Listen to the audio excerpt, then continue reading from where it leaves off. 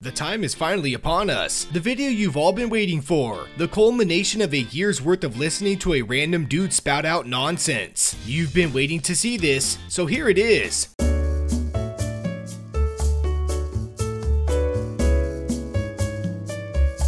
Oh, that's not what you came here to see? Okay, fine. Top 5 Android games of 2018. So many fantastical games have released this past year, making this low-budget YouTuber proud to call himself a finger-flicking gamer. This list does not account for all the games released in 2018. It's my personal list. Some may agree with it, while others may throw it out like stale cat food. So without further ado, here's my list for the best Android games of 2018. Let's start with some honorable mentions. First, Dissidia Final Fantasy Opera Omnia. Even with its auto system and sorta gacha mechanics, I still had a great time turn-based battling with classic heroes. A mobile game for the new kids that makes this old kid feel like a kid again. Sure, that statement makes sense. Next is PUBG Mobile, a mobile port that I enjoyed way more than the PC version. The controls are manageable, the action is great, and the constant updates makes this portable battle royale game a must play. I contemplated adding it to the list. It definitely deserves a spot. However, I wanted this list to represent the best of traditional mobile gaming, not necessarily ports. Okay, now for the real deal. Number 5. Asphalt 9 Legends. The Asphalt series has become the epitome of the mobile racing genre. Asphalt 9 is no exception. The arcade racing gives the player an adrenaline rush that only Vinny Dom can comprehend. Boost, crash, flip, and drift your way through exotic locations, and feel a sense of accomplishment due to the challenge system and its rewards. The game even boasts a competitive multiplayer portion. I did find an issue with the newly added auto drive feature, an issue easily resolved by ignoring it. Now, the fast, furious gameplay isn't the only reason this game made the list. Pour NOS over my eyes and engulf my sight in the fantastic graphical presentation. Cars are shiny metallic machines, and environments are pleasing tours of sightseeing. The game thrives on cars and racetracks, and it does a great job of letting the player take in the fabulous sights. I mean, come on. Raindrops, puddles of water, explosive destruction, and car degradation. It's all here, and it's legendary. Number 4. Hero Hunters. Upon my initial review, I gave this game a give it a try rating. Since that video, I've come to cherish this gem for embracing its Gears of War copycat roots. This third-person cover shooter is just plain fun. With an assortment of classes, players take down waves of baddies while ducking for cover, switching between heroes, and destroying scumbag bosses. Experimenting with newly acquired heroes is great, and the progression feels natural. Throw in actual entertaining PvP battles, and we have an Expendables action game that makes your fingers feel like a beefy buff 90s action star. The graphics are also top-notch. It's a vibrant world of colorful characters and explosive set pieces. Polygon counts add muscular power to the character models, and the special effects blast your eyeballs with testosterone goodness. If you somehow missed this game, then may I suggest channel your inner Sly Stallone and download it. Number 3. Lost Socks. A game about a heroic sock looking for its missing brother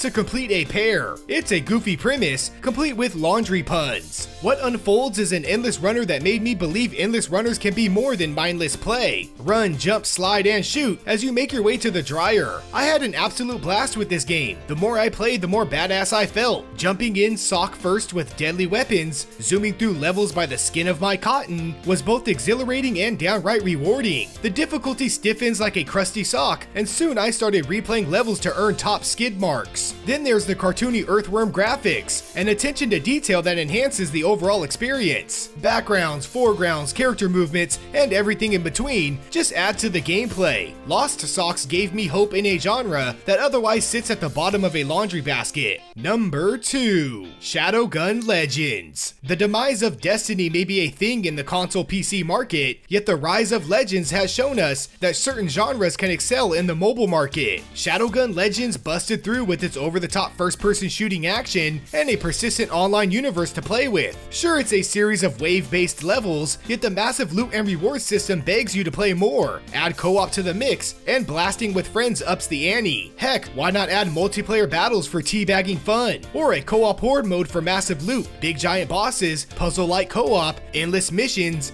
gear hoarding, the list goes on. Or just wander the central hub, make friends, duel enemies, I mean I could just keep going. Plus, Madfinger Games has done a phenomenal job of updating the game and listening to player feedback. It's the closest I've seen to a fully thought out console quality game for mobile. I haven't even started on the graphics, and I don't really need to, just look at it. Okay, one for the fans. It's fantastical alien eye-bulging goodness. I didn't have many one-liners, puns, or jokes for this one. I take my shadowgunning very serious, with a side of alien scumbag headshots. Number 1.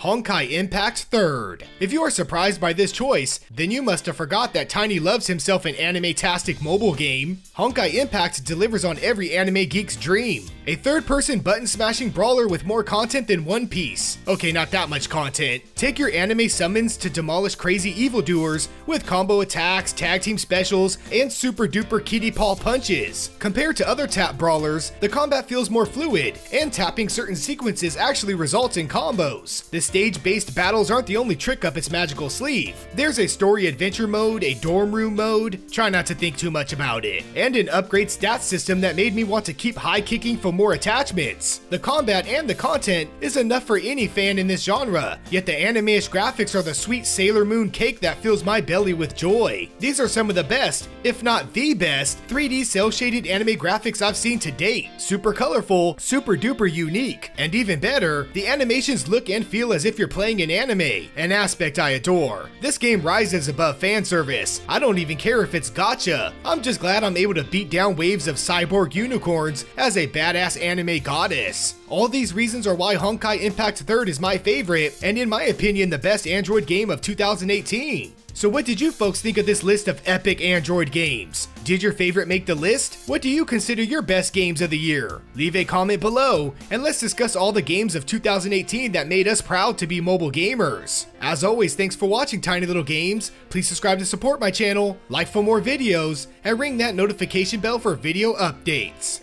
Fun fact, I am super grateful to be able to make videos for you fine folks. The amount of comments this past year has truly inspired me to continue my dream. So thank you, and let's destroy 2019 to 5K subscribers and beyond.